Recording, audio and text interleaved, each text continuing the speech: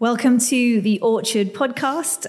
We are on episode 4 in our third series, and we're exploring the women of the story. Episode 4, about halfway through the series, and so we sort of feel like we found our groove now, and we're going to be looking at Esther, but actually not just Esther. We titled this Esther and Queen Vashti because we love, actually we've sort of fallen in love with a little cameo that Queen Vashti plays. I'm going to talk a little bit more about that in a moment. So quick synopsis of Esther. The book of Esther, if you know your Bible, we think Esther is the only book in the Bible named after a woman. It actually is. I think it is. So that's pretty awesome.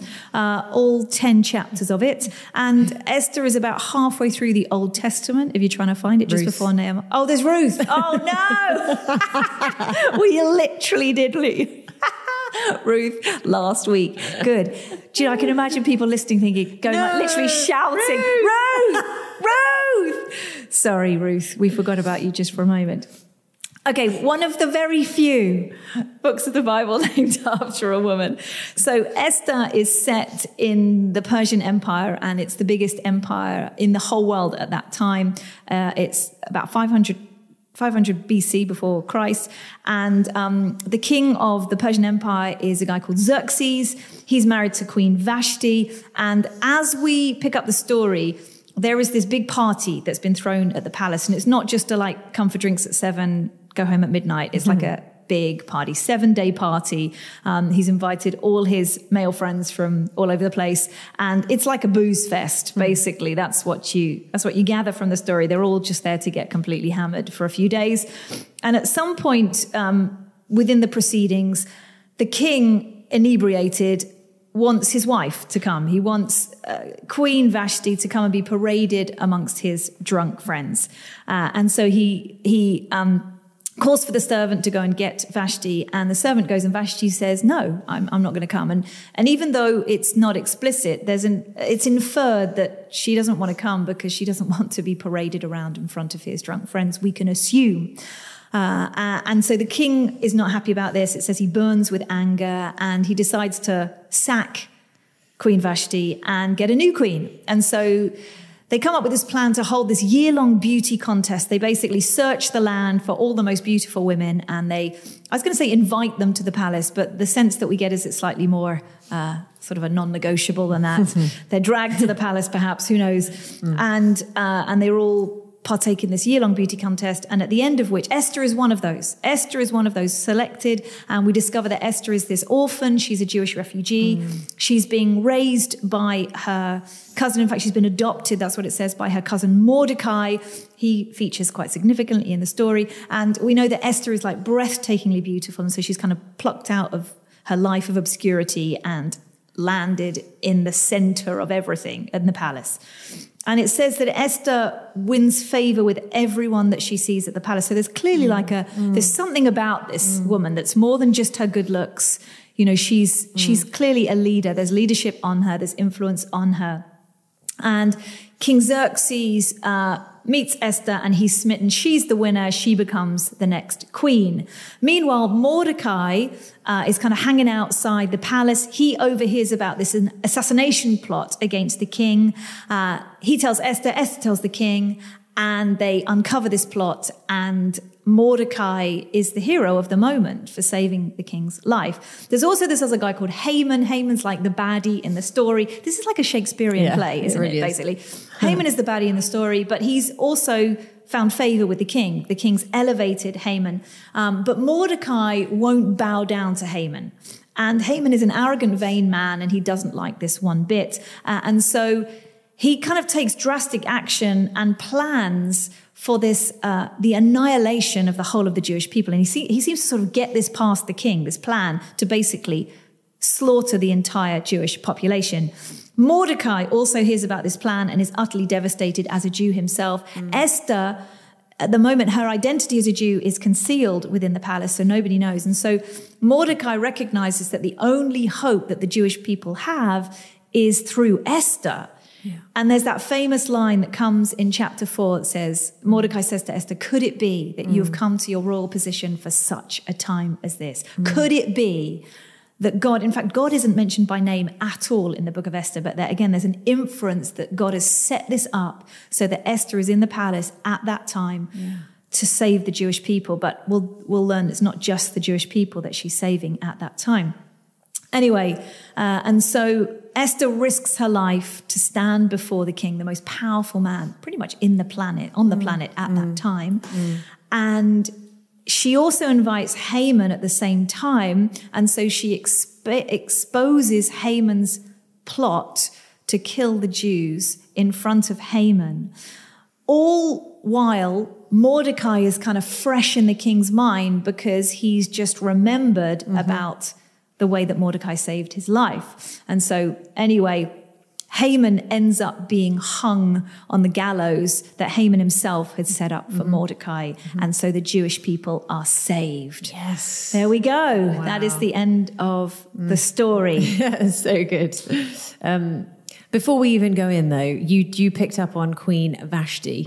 And as we were reading this and chatting about it, I just really feel like she was highlighted to us. Yeah. And how many times you read the story? Yeah. And you sort of just read chapter 1 and you're like, oh, okay, so Esther, and obviously Esther's amazing and we're going to speak about her. But actually, if you think about Queen Vashti, she, how courageous, that ultimately she, like you said, she was asked to come and parade and sort of be a bit of a picture on the wall. For like all objectified, of these, basically. For these. And it says they were high in spirits. It was like day 5 or something of their party. Do you remember a 5-day party? I just would not have the stamina. I can tell you that. I'd be asleep on the sofa by 9 p.m. You would. I would. It's a good job. It's a good job. I wasn't there. Oh, that's so good. But anyway, so they're all really drunk. And she says no. And because she says no, obviously he gets really annoyed and sort of pushes her out ultimately. But it's so interesting when you actually read the chapter that the amount of sort of fear that's created because of her no, it was like, oh, we need to do something about it because, what's this going to mean for all the other women in their households? And they're going to start saying no to men and, we need to bring order back. It's like this panic. Quick, lock them up again. It is, isn't it? And even at the end of the chapter, it says that, this script is going to go out to all the people saying that it says that every man should be ruler over his household, using their native tongue. Just this idea of fear ruling their behavior. It's a fear reaction, isn't it? Yeah. And interesting because even reading into it a little bit, but the liberation of a woman or they can feel the danger. Like, do you know what I mean? And it reminds me of Satan's curse in Genesis 3, where the curse over a woman is that they will be ruled over man. They'll be ruled over their husband.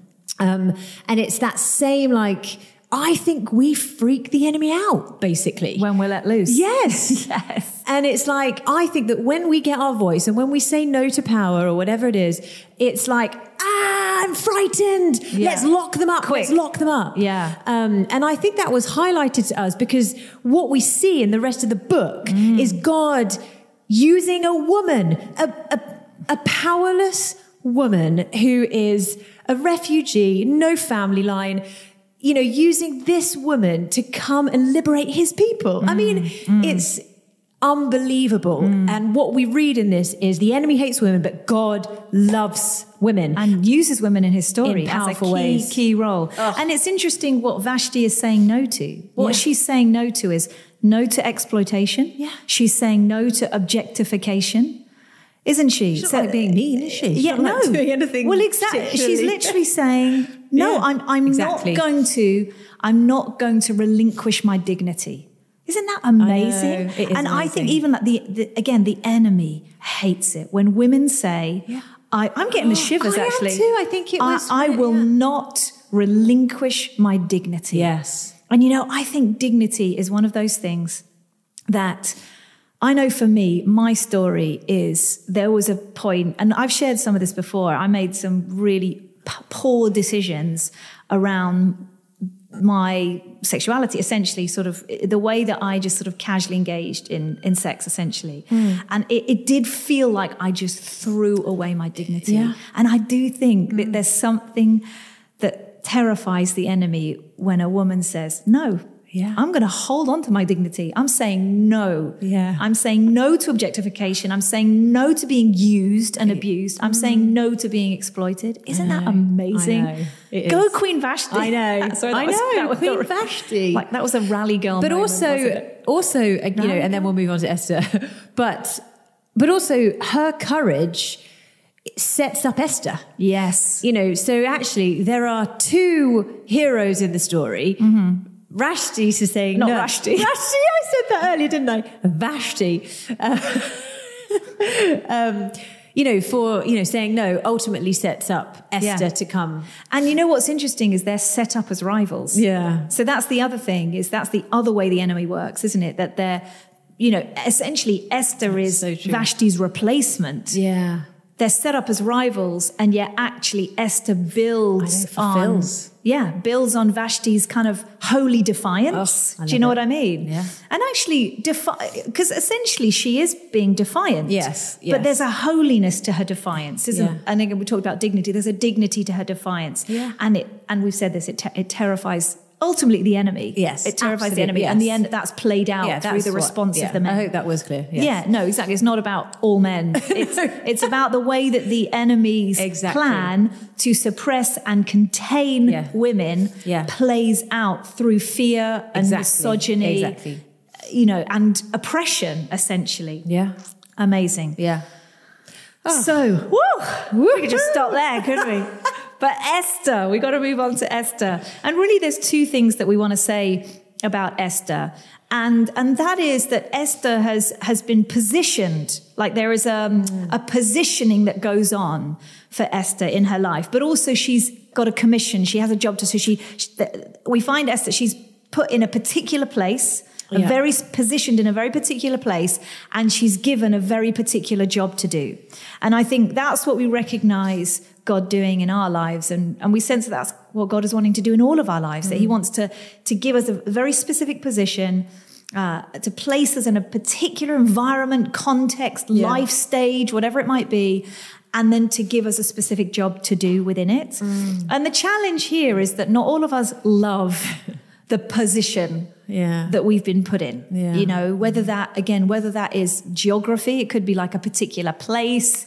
It could be your marital status. Maybe you're single and you don't want to be. Maybe you're married and you don't want to be. You know, maybe you're in an unhappy marriage or whatever. Again, caveat there, if you're in an abusive marriage, then seek help. Please speak up. But that positioning might also be about life stage. You know, maybe you're in a life stage that doesn't feel comfortable or has limitations on it for whatever reason. But I guess the message that we want to say is that wherever God has positioned you, again, caveat, unless that's a place where there's abuse and danger, etc., God can use where you've been positioned. And that actually sometimes we can find ourselves struggling with where we've been positioned because it's tough. Maybe it's boring. Maybe it feels unfulfilling. Maybe it's uncomfortable in a kind of a, comfort zone sense.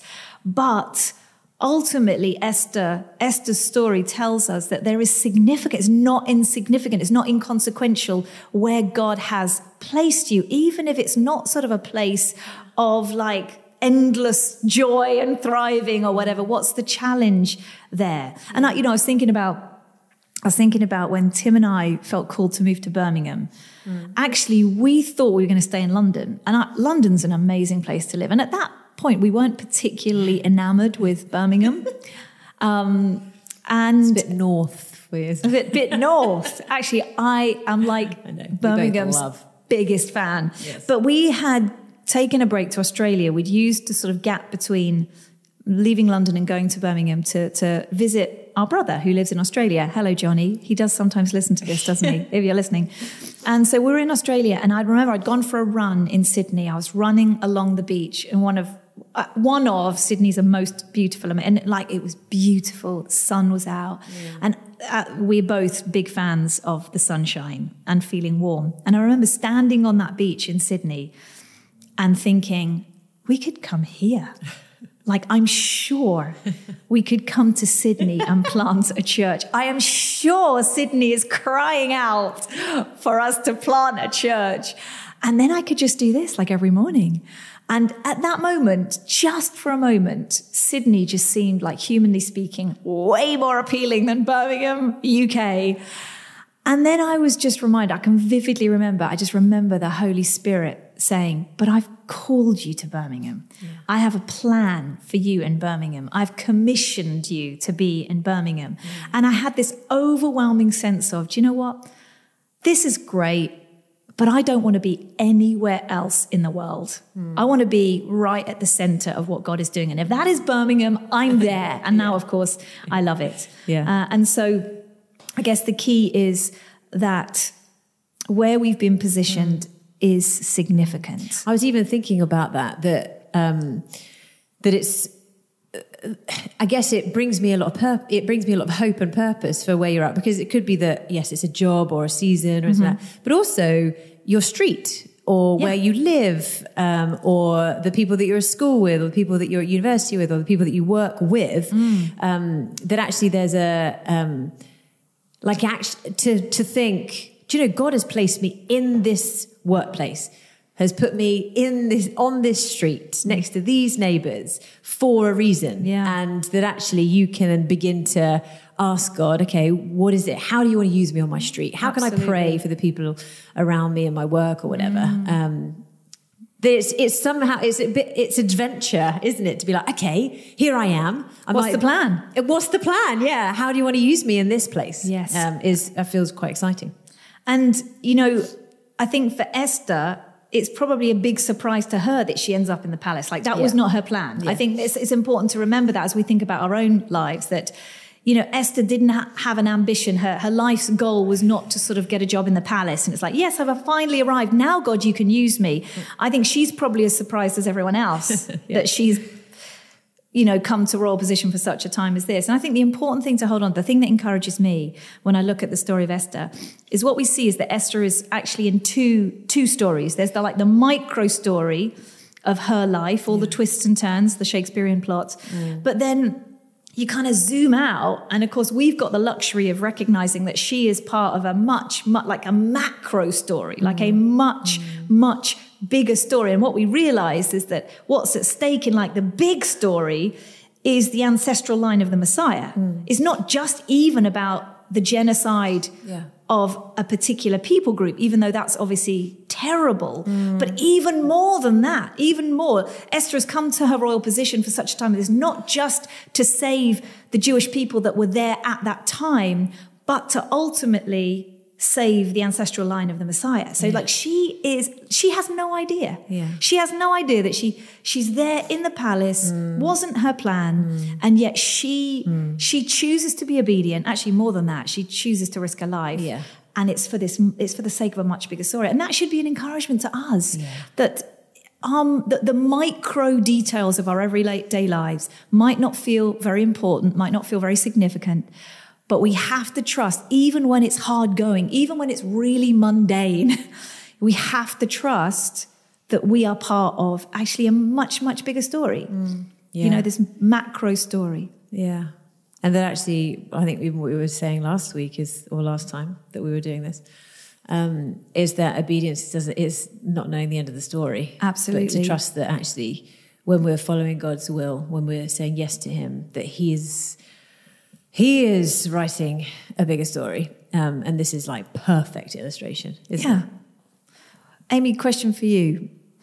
What season in your life would you say you struggled most to sort of really identify God being at work? Like almost you've had to really choose to believe that God was at work, even though what you were walking through felt like, oh, is this what I'm meant to be doing, or is this where I'm meant to be? Yeah. I put you on the spot actually there. I definitely, there was a hard season, like very hard season when I lived in America, actually. Okay. Although it was amazing, wonderful people. Suffering for the gospel in California. Yeah. But it felt like 2 years before that, I had recently become a Christian and had I feel like God had been sort of, showing up in spectacular ways and doing lots of healing and speaking to me. And then I went to California and it went silent.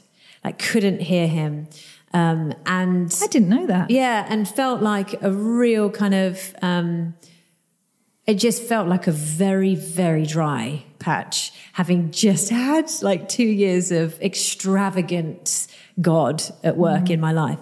And actually what's really hilarious, Rachel, is that the day before I left to go to California, I said to a friend in the church that I was at, I said, do you know, I just feel totally sorted. I feel totally okay. I feel like I know the Father's love and I'm just I'm just ready. And then go to California and it's oh, wow. I didn't know the formation that needed to happen on a much, much deeper level. Wow. And so although it was hard, and when I was in it, I'm like, why am I here? This is what's going on? Where are the friends that I used to have? And nothing made sense. I can now obviously look back, and he did probably the deepest work in the driest season. Yeah. What about you? I think it was when the kids were really little. And I say that hesitantly because I love my kids. I have 5 of them. So I do like children. Otherwise, I probably wouldn't have chosen to have 5. But I found that season of motherhood. I might have spoken about this before, so forgive me if you're listening to this and you've heard me say this before. But I don't know that we can say this too much. Yeah. Because actually that season, particularly when kids are little, and we both made the choice to be at home until our youngest was sort of, old enough to go to nursery at 2, 3. And we had our first 4 children in really quick succession. So it was 7 years of being basically at home raising babies. And it, like you were saying, at the time, it felt like quite a desolate season spiritually. Yeah. I found it really mundane. Yeah. I'm a massive extrovert. I love adventure. I love new things. I love the sort of the camaraderie of being in an office, with a team, working with a team. And I also realized that my sense of identity was intrinsically linked to what I did. Yeah. And because we live in a society that quite frankly does not place value or isn't, you go to a dinner party and somebody says to you, what do you do? And you say, oh, I actually stay at home with my children.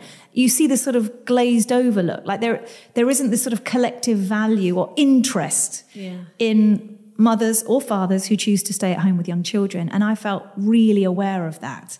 So it was kind of a stripping season. Yeah. It was a mundane season, but it was also exhausting. Took me to the very limits of myself. Yeah. But like you, I look back, I don't regret it for a second. Yeah. On so many levels, to be honest. Yeah. But one of the things I don't regret is that it felt like a death to self season. I know that sounds a bit dramatic. And again, women have been doing this for centuries. Yeah. It's not new. I didn't do anything particularly heroic. But that sort of death to self, I think, has set me up for so much of what's happened since then. That like Paul talks about, I'm content in all. I wouldn't sort of put myself at Paul's level. I haven't been imprisoned or flogged or anything like that. I've just hung out with small children for a long time. But I also think, I'm good. I'm good with the mundane. I'm good with obscurity. Yeah. I know what it's like to just think, okay, let's just get through today. Yeah. And I think that's really important. It's really edifying. So again, if you're in that season, you're listening to this, be encouraged. God is at work. If we'll let him, God is at work in the micro. And they're all lives. seasons, aren't they, that enable you to serve him only. Yes. And when you sort of get closer, and we're all on a journey to sort of, taking hold of that. I think when you take hold of that more and more, you become just, I think, slippery to the enemy. Oh, I like that. And fiery for God. It's like, I'm serving you only, Lord. I'll do whatever you want me to do, regardless of whether recognition comes or not, because it certainly doesn't when you're with little ones every day. No. No one's giving me an appraisal. I know. Where's my appraisal? I know, I'd wait for Friday, for that knock at the door. And there'd be this government official, that would say, Rachel, we've been reviewing the CCTV that we set up in your kitchen, and you've done really, really well. Just, the way that you negotiated with that 2-year-old, the way you made that organic dinner for your children. Play-Doh model. The Play-Doh model. Just the way you showed up today, the way you got up in the night, the way you changed that stinky nappy, which you get the prize this week. Like, that never happened. Did it happen to you? No. From you, maybe. From you, yes. That's why we've got to do it for each other. That's true, actually. So we learned that Esther is positioned, that placing, where we're placed is significant, but she also has a job to do. God commissions, and she's not like just thrown into the palace for no reason.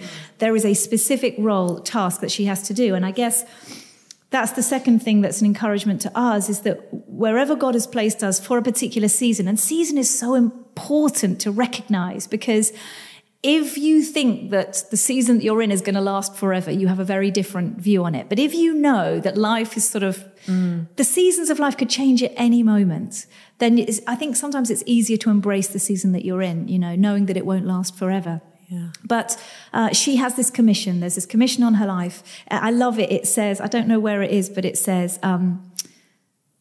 Esther puts on her royal robes. Actually, you spotted that, didn't you? And it's this sense of authority. It's this sense of, okay, I'm in. I'm getting ready for the task. I'm putting on my uniform. Do you know what I mean? It's like, okay, are we going to put on our royal robes and say, Lord, I'm here. You've placed me here in this life stage, in this city, in this town, in this whatever neighborhood. I'm putting on my royal robes and I'm going to step into the commission that you've placed on me. And our robes are the authority of Jesus. Yes. Aren't they? Robes of the Spirit. Robes of the Spirit. That sounds like a really weird sort of ministry or something. Like a Christian clothing line. I love it. Somebody might actually, sorry if you actually do run a business called Robes of the Spirit. God bless you. But I think when we think about this, there are barriers, aren't there? Because the challenge is, for many of us, and I think there is something around us women that's specific here, that there can be barriers to us stepping in to God's call. And very quickly, I think 2 of those might be fear of failure being one. Yeah. And maybe comparison being another. That actually, maybe God has put us in a place, maybe we know what God's calling us to do, but we kind of back out because we're so scared we're going to fail. Yeah. Or we sort of get started and then we see that somebody else, we scroll through social media, it's like, oh, but they're doing it so much better than me. And then we just shrink back. Yeah. Yeah. How do we, what's the answer, Ames? What's the solution? Well, I think the answer is, don't do it. Run away. No. Yeah. Well, I think she says, doesn't she, in Esther, if I perish, I perish. And I think ultimately to break fear is to know that this life isn't the end. And I think fear is obviously fear of failure, and comparison is ultimately fear, isn't it? That we're not good enough or we're not enough. And so actually to combat fear, I guess, is to say, I'm yours no matter what, because I know that this isn't the end. If I perish here, but I'll be with you for eternity. So I think there is a perspective. Obviously, that's really lofty and, perhaps you don't walk around thinking that all day. But no, I do, actually. But I think that there is a sort of not trying to sort of preserve yourself or preserve what others think of you in this life. Do you know what I mean? There is a perspective in that is like, Lord, help me not care about whether I die or not today, in all, you know what I mean? What I'm trying to say here. Yeah. For the sake of your kingdom, because this isn't the end. It's that perspective, isn't it? It's a heavenly perspective that sort of informs the choices that we make in the day to day. Yeah. And I think the hard thing is these things are powerful, aren't they? The fear of failure and comparison, or perfectionism and failure and comparison. These are powerful voices. Yeah. And actually, maybe for some people listening, and I think this has been true for us, to silence those voices that say, don't do it. You're going to mess it up. You know, or to silence the voice that says, you're just not as good as everybody else, so don't bother. Actually, that requires some deep work. Yeah. And maybe the encouragement for some people listening is do the deep work. Yeah. You know, go and get counseling, go and get therapy, you know, whatever it's going to take to understand where the roots are coming from. And I think it's recognizing the voices, isn't it, to start yes, with? So maybe that's true. for you, it's, or for whoever's listening, that actually it's observing your thought life and writing down, you know, oh gosh, do you know, I think these brutal thoughts about me or these condemning thoughts about me all day long. And it's become a bit like bread and butter. You don't even think about it. And actually it's maybe writing them down to realize, oh yeah, these are sort of bombarding my mind. What can I replace these thoughts with? That kind of thing, I guess. And actually there's also, I guess, an invitation to think about where we're placing our worship. Like I'm thinking about idolatry. I know that's it's a funny word now, isn't it? But it's so important that we grasp the concept. Yeah. Because often our fears are related to what is on the throne of our lives. Our loves. Yeah. Our loves. And so I know for me, when I'm afraid of failure, often it's connected to the idolatry of success. Yeah. That to silence, to get free, is to say, God, today I just tear down the idolatry of success. That actually when success isn't sort of a driving force, and I mean success in terms of the way that the world values it, when that isn't kind of a metric that we're measuring our lives by, it kind of loses its power, and then failing actually isn't a problem, or fear at failure isn't a problem, because it's like, well, I'm not measuring my life by those metrics anymore. I'm measuring my life by what does God think? What does Jesus say? Yeah. That's freedom ultimately, isn't it? Absolutely. And even going back to Esther, you know, what's interesting... Esther. No, but what is interesting about Esther is that, like you said, you know, she didn't force her way into the palace, did she? And we don't know her sort of, her personal prayer life, but I imagine it was pretty deep, her devotion. And actually, I remember... Well, she fasts, doesn't she? That's her first response. It's like, right, we're all going to fast. Pretty devoted then. Yeah. She's leading the people to fast, isn't she? And so actually, I think that in some ways, don't push yourself forward, basically. It's interesting. I think devote yourself to, you know, I guess the challenge I challenge myself and for us is actually just let devotion be your legacy. Let it be your driver. Let it be the thing that you put all your energy in. How do I love you more, Jesus? How can I serve you more? And actually allow him to raise you up in whatever that looks like and however that looks. And so when the comparisons and the failures come, it can be like, do you know what? You've placed me here. You've placed me here, Lord. You give me the ability. I'm going to rely on your strength. I'm going to depend upon you because you've put me here. Yeah. There's no other way that this is possible. Does that make sense? It does. And that's what we see with Esther, basically. And maybe just to end with this, one of the other things I love about the story of Esther is there's this bit where Mordecai says, if you remain silent at this time, relief and deliverance for the Jews will arise from another place. But who knows that you've come to your opposition for such a time as this? And what I hear in that is like Mordecai saying, you know what, Esther, you've got a choice. And this is the thing, isn't it? When God says, Rach, Amy, or whoever's listening, here's what I want you to do. I want you to step out in this or step out in that. And ultimately God's saying, look, like Mordecai to Esther, he's going to do it anyway. Like, that's the macro. Like, Jesus is on the throne. Yeah. There will be a day when every knee will bow, every tongue will confess. Like, that day is coming. It's set in stone. It's coming. It's happening. Yep. And so the question is, do you want to be part of that? Do you want to step into it? Like, he's going to do it anyway. Yeah. He's going to do it. Deliverance and relief, it's going to come from somewhere else. If you don't choose to step into the story, Esther, it's going to happen anyway, because God is God and he's going to do what he's going to do. The trajectory is set, but you could be part of it. And again, I think it's so tragic when I see women step out of the adventure, step out of the story, because they're so scared of messing it up. They're so afraid. They feel so bound. They're so crushed by these glass ceilings, so held back. And actually the invitation is God's doing it. God's on the move. God's story is being written and has been written. There's an invitation. Step in, like shake off the fear, shake off the comparison, step out of the boats. I'm mixing up my Bible stories here, but just do it, like do it.